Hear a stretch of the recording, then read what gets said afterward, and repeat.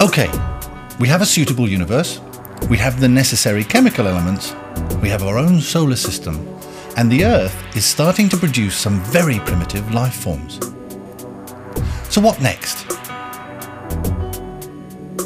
Well, as we have already seen, we are looking for a mechanism for greater and greater complexity. Going back to the analogy of the slot machine, we now have the 1055 amino acids in the right order. They are linked to other proteins, and these are joined together in a primitive cell structure, which fulfills all the necessary functions to take energy from its surroundings. There is also a mechanism for these amino acids to be copied exactly, using firstly an RNA type material and then eventually a more complex DNA. But what happens if my copying mechanism in these millions of sequenced amino acids makes a mistake in the process? Well, the probability is that I no longer have the winning sequence needed to live, and I die.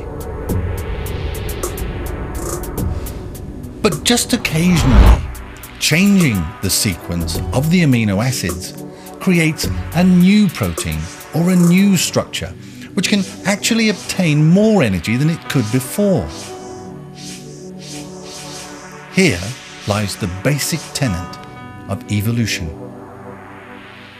This new molecule, protein or organism will take more of the available energy from its competitors and reproduce in greater numbers than them, until they are displaced.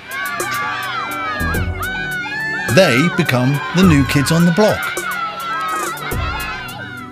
But then one of them gets a copy that changes it, but allows it to get at more of the available energy. And we are off again, and the living entity is evolving.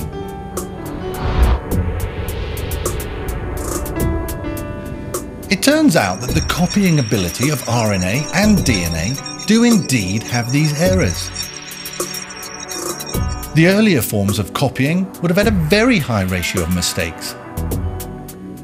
The slight variations in copying mechanisms favoured those that were more accurate and kept more of their proteins in the correct order.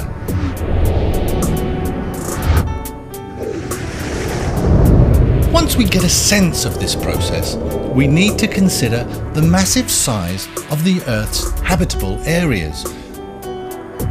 The sheer amount of available life-forming chemicals, all the possible sources of energy, and add to this trillions of tiny organisms mutating, sometimes hourly, and adapting over billions of years. It's a bit like running a scientific experiment every day with 100 trillion outcomes, from which the very best of them becomes the experiment for the following day. The impossible suddenly appears quite probable, and the complex again becomes quite simple.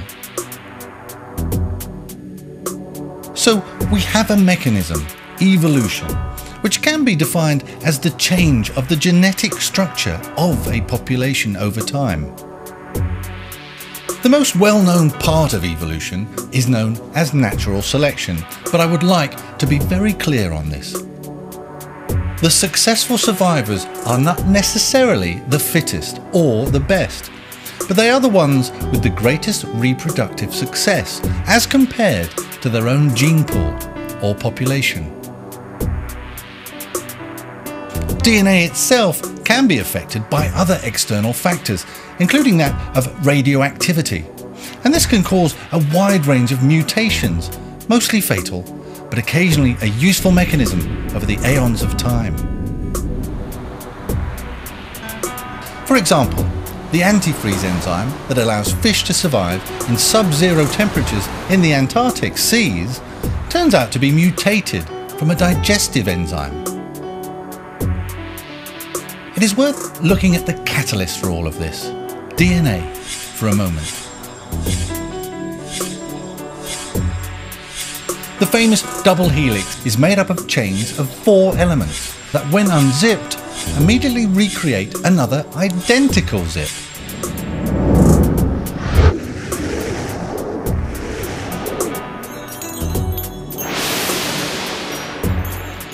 The information on these zips is absolutely incredible. It determines what proteins go where in 3D space to build every known creature on Earth.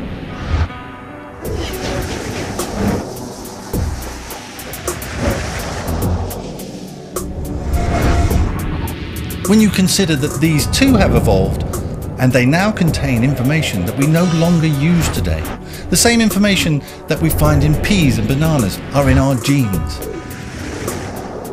Yes, bananas actually have a 50% match to our DNA. You see, it is very much the case that the DNA evolving is the critical thing here. We and all the things around us are merely byproducts of its success.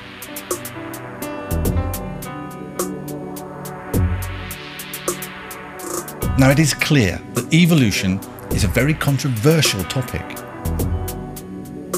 It takes away man's place as special and separate from the rest of the animal kingdom. It also flies in the face of all the creation beliefs that have evolved with us.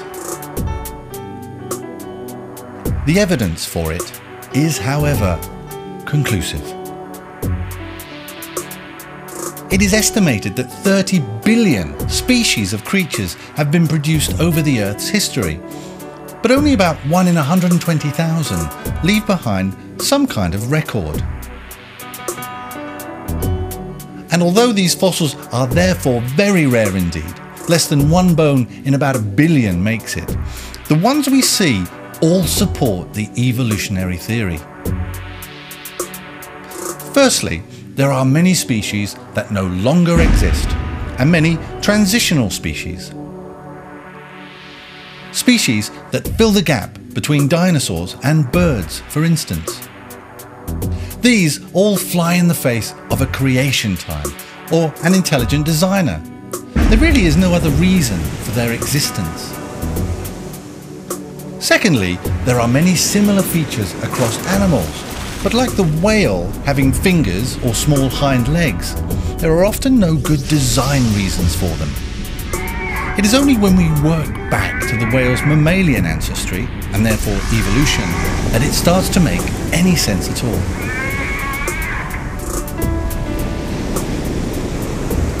Thirdly, there is a geographic distribution of species. Most marsupials happen to live in Australia. But why are there no wolves there?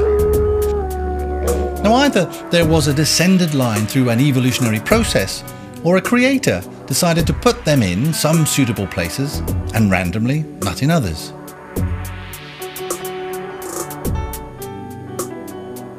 The more we come to know of genetics, the more evidence supports evolution.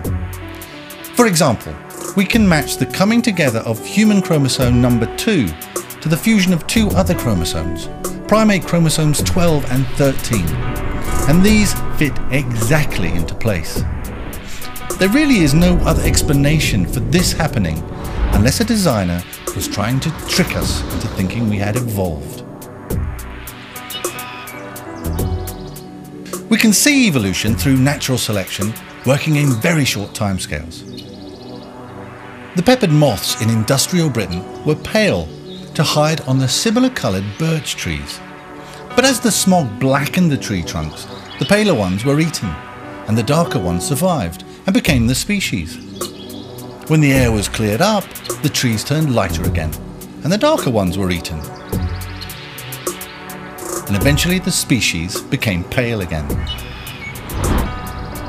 So could such a simple idea, such random events, lead eventually to us?